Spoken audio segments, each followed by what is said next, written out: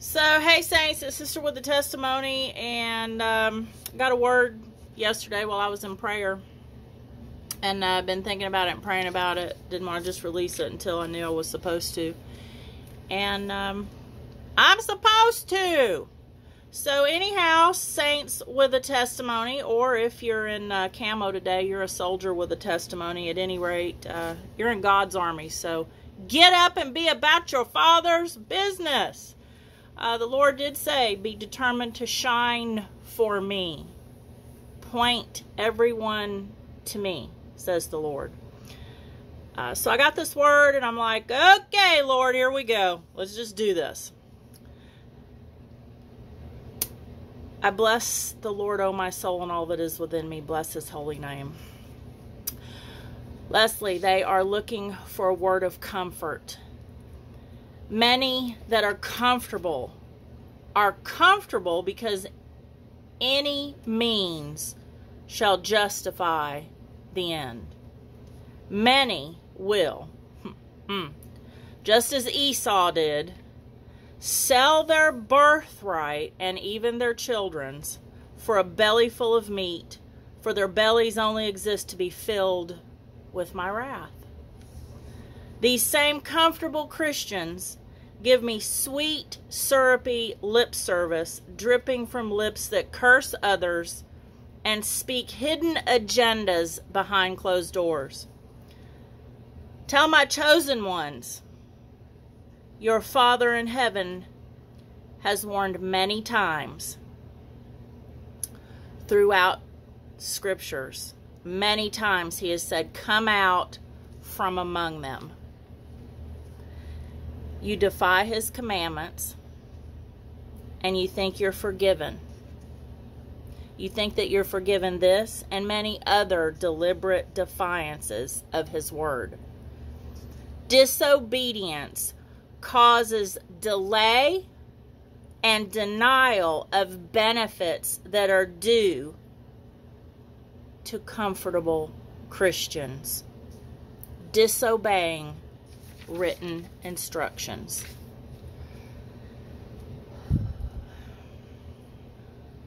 The word of the Lord has proven the spoken words that you have heard in your spirit times and times again. However, my children are stiff-necked, Leslie, and they have put silencers in their spiritual ears. Once, twice, 3 times upon their beds, I have spoken to them, and they stubbornly refuse to comply. Insubordinate soldiers are eventually court-martialed. Do not remain in darkness, that day should overtake you as a thief, chosen one. Come and repent of your disobedience and watch the delays detonate and explode from off your life. I have searched you and I have known you. Psalm 139, 1 through 24 was very befitting for this. And if you will take the time, Saints, to read Psalm 139, you'll understand. Again, the Lord said, I have searched you, I have known you. The Lord said, I have loved you with an everlasting love. I have called you to my side. Come out from your comfort zones and be afflicted in the fiery furnace, that I might purify your thoughts, words, and deeds. I have instructed you in the night season. Come to me and take my yoke. It is easy and the burden is light. You are carrying heavy weights of false burdens, my chosen ones. Put down your burden and take up my yoke. For it was said over and over in my word, and by my word, Yahshua HaMashiach, go and sin no more, lest a worse thing come upon you.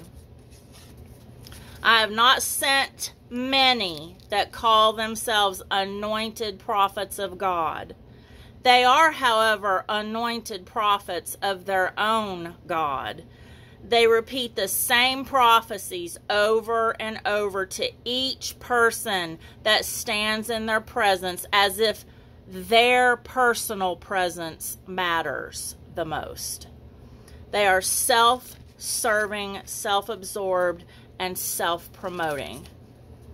They are bold and boisterous of their own exploits, and they thrive on attention and controlling my spirit at will, it seems. I have not sent them with auto-prophetics and wizardly and lying signs and wonders. Just as Moses overcame the sorcery in Egypt, my true prophets proclaim, "Let my people go." Their slave mentality toward organized religious groups of deceived believers presenting religious activity in my name has institutionalized many that were marked for greatness. My worship is pure in spirit and in truth. My worship, help me, Lord. My worship is not contaminated with props, lighting, noise, atmosphere, and physical stimulators that lead unsuspecting, unknowledgeable, undiscerning, shepherdless sheep to a fiery pit of destruction, all the while calling this a worship experience. This is seeker-friendly, anointed with contaminated oil and strange fire. I will not receive your will worship, says the Lord. Woo! Your efforts reflect your heart's condition. My acceptable worship is that you offer yourself as a living sacrifice and you die to self as you live only to and for me, says the Lord. Come to me, all who are heavy burdened, and I alone will give you rest. Are you a pastor? Are you a servant? Are you a soldier? Are you a survivor? Are you a saint? Are you a sister? Are you a sinner? You're no longer a satisfier of flesh, my child. You're no longer a slave to acceptance. No longer a sinner, for the sin consciousness is eradicated by the blood of the Lamb, Yeshua HaMashiach. Wholly capable of delivering the soul, the blood of Jesus speaks. I pray that you're blood-bought and born-again saints, and that you do not get drawn in to the will worship of many organized religious services today. The Lord says that we will worship Him in spirit and in truth, and I pray that your worship is in spirit and in truth. Saints, there's nothing wrong with worshiping the Lord with complete abandonment.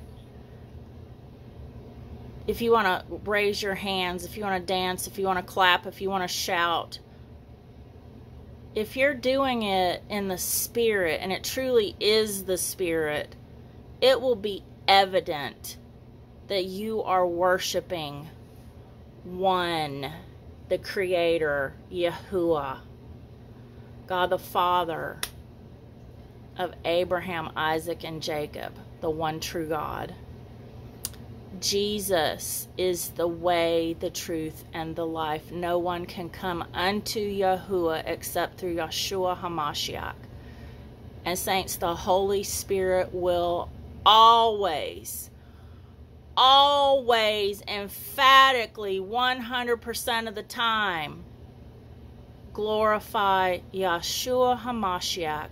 If they are glorifying Holy Spirit, You're grieving Holy Spirit.